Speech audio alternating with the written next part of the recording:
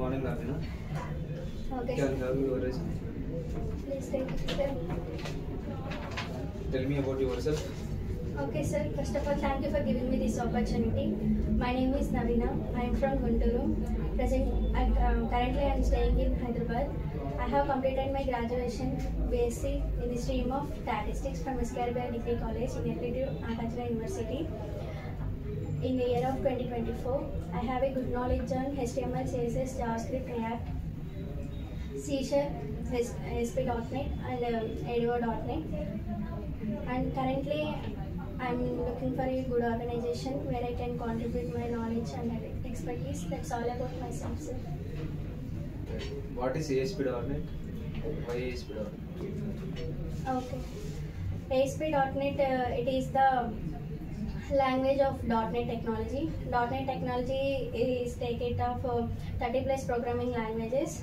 In the .NET technology, ASP.NET is the one of the technologies is there in .NET, and ASP is first of all created by the Microsoft company in 2002. In the old version 1998 to 2002, it is the run the ASP.NET, and present newly version was 2002, and ASP.NET code will be executed in a web server that is called as a IIS web server. IIS stands for Internet Information Service, and ASP.NET is mainly used for web technologies, and it is the in the ASP.NET, two logics is there. First of all, design logic and logic. Design logic, it will write the developer code can be written. Then logic, in the logic part, developer will perform the application forms. That is ASP.NET. Okay. What is the difference between response.redirect and server.transfer? Response.redirect and server.transfer, those are protocols. First of all, response.redirect, those are navigation systems. Response.redirect, it is used for to navigate the user information from one web server, one browser to another browser, and it will not hide the destination URL address. And server.transfer, it is the user information to navigate the user information within the web page, and it will hide the destination URL address. Okay. What is Postback? Postback means user can be request for the first request for your page. It is called as a first request, and again user can be interact the second page. That request is second request, and whenever clicking on the button, user can be clicking on the button or a radio button. Then have to perform the second step. It is called as a postback. Okay. Explain about validations in ASP.NET.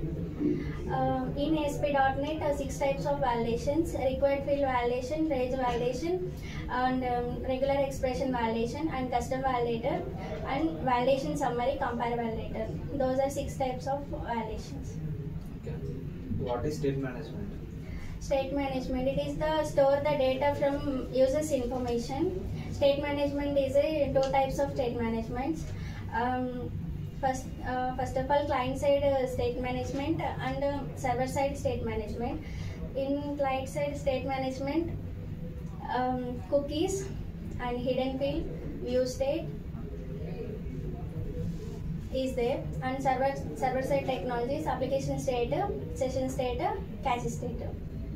These are. What is a session? Session also, it is the store the data. It is a temporary values to take the temporary values and store the data from the users, and it will also 4 types. It is the invoke session and selected data session, and session state, etc. What are the different types of transfer controls? Transfer controls are 14 types, sir.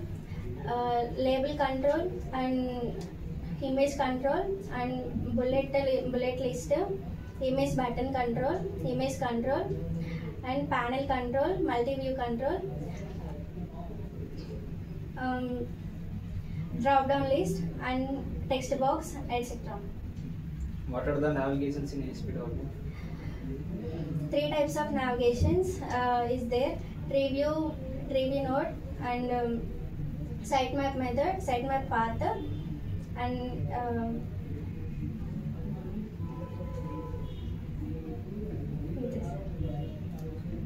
What is ViewState?